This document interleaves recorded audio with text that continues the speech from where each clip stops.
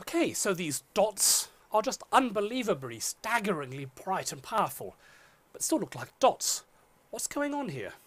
Well, I think we're going to need some clues, Paul. So let's look at how bright they are over time, because one could imagine if they just start and disappear, well, that wouldn't be very interesting. But this is a graph of how bright they are over time, over thousands of days. And you can see they're not constant in brightness. And I guess that's not too surprising over thousands of days. But what's really interesting is they're changing by a factor of 2 in brightness over periods of just a few days. Now that seems to me to be an interesting clue. I mean, imagine these things are brighter than galaxies. So let's imagine they were bigger than a galaxy. Galaxies, say, 30,000 light years big. Let's say every star in a galaxy decided to double in brightness instantaneously. I don't know how. Maybe they've mass suicide pact or something.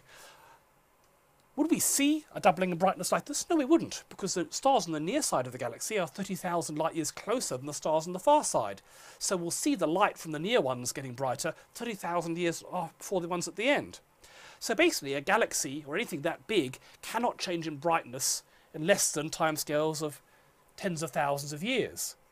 If this thing is changing on timescales of days, it can't be bigger than light days across. But light days across is the size of our solar system, and it takes about a little less than a day for light to get out to Pluto. So we need something that's insanely bright, the size of the solar system. As bright as your 10,000 galaxies and smaller than our solar system. This is looking pretty weird. Well, here's another clue. Right, so this is a picture taken in radio. Now you remember that when these objects were first looked at in optical, there was a little squiggly thing next to it. Well, this is what a really good picture with a modern radio telescope looks like. And what we see here is apparently jets shooting out from the source. And what's really interesting is if we look at these blobs and trace them over time, especially the ones right up close, they appear to be moving faster than the speed of light. Now, we can understand that it's not faster than the speed of light. If we do the calculations and figure out what their motions are, using the effects of relativity, we realize that they're traveling almost at the speed of light. And the really crucial clue here, first, they're squirting stuff out at close to the speed of light, but secondly, these jets are millions of light years long very often.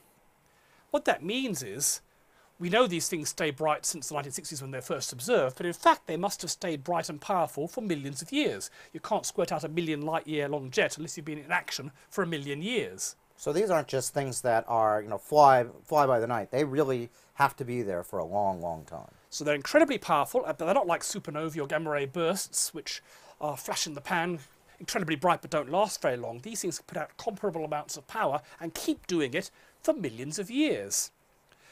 So here are our clues.